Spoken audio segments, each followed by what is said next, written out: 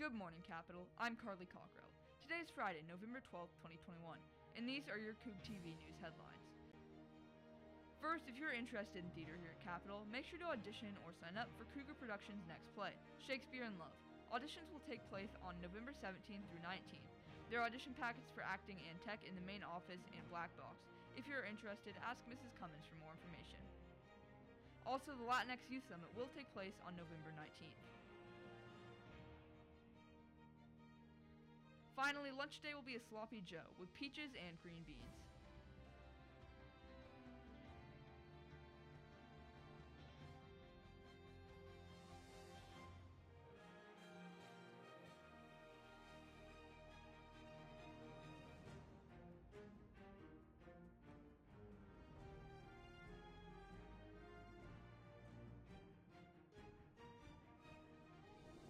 Next, here are some great opportunities here at Capital High School. First, registration is now open for winter sports. Winter sports include boys and girls basketball, gymnastics, boys swim, and boys and girls wrestling. The deadline to register is this Sunday, November 14th. Register online at www.familyid.com. Remember, you must have a current physical and make payment at time of registration. And do you have an interest in how information is shared in today's world? Do you have a future in journalism or broadcasting in mind? Would you love an experience you could use on a college application or essay? You have the opportunity to work with the University of Washington professor and their Center for an Informed Public. Mrs. Bonds is looking to connect a couple of juniors or seniors with this unique opportunity that will probably only take an hour of your time, but will sound amazing on future application. See Mrs. Bonds by Tuesday, November 16th for more information. Turning to the day's other headlines, we have some news from the health room. Are you feeling sick and want to leave school? Tell your teacher and go to the health room.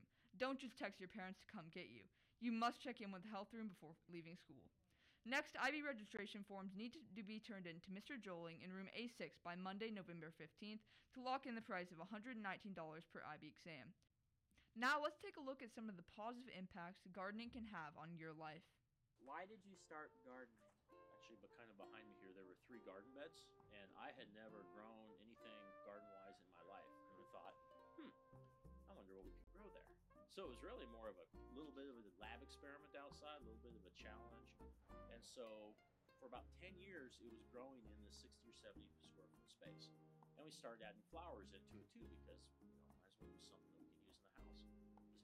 And we're growing year round. So if you look back there now, you'll see some bare spots, or what look like bare spots. Those are seeded, and they'll grow winter crops like spinach and cabbage and kale. How much time do you devote to planting and gardening? So it depends on the time of year. Like, we're in fall right now. I don't think I've done more than an hour in the last 2 weeks total. You get in. It's more than most. It's less than a lot of people's hobbies, but I don't consider this work. This is just fun. Join the Future Farmers of America Club and speak to Miss Dallas in room I-10 for more details.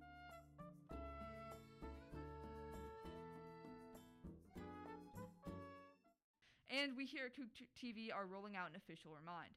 Want to share your pets on the broadcast as part of KOUG Pets? Want to win cool stuff as part of our upcoming drawings? Join the KOUG TV remind and get the links for giveaways texted directly to your phones. Never miss an opportunity to win some freebies. Join the remind today. You can join via browser or the app. The code is right below. And for more opportunity to win t-shirts, Starbucks gift cards, free pizza, and more, be sure to subscribe to us on YouTube. We will be launching our first giveaway right before Thanksgiving. Also, follow the KOUG TV Instagram at KOUG TV to stay in the loop, vote on what you want to see in the broadcast, and see what goes on behind the scenes. In other news, HOSA Club is hosting a virtual blood drive for the fall and winter season. Please make your appointment today at any pop-up or donor center between the date of November 21st to December 5th, and total limits for the Capital HOSA. Their goal is 35 donors, so come and help support the HOSA Club to earn their scholarship by donating blood. Finally, boys and girls basketball players plan on trying out for November 15th need to provide their coach with either proof of vaccination or proof of a negative test for tryouts on Monday, November 15th. Tests will be administered after school on Monday in the nurse's office. The players that are not fully vaccinated will need to continue to provide negative test results from the nurse on each Monday and Thursday throughout the season. Well, that's all for today's broadcast. Make it a good morning, Capital.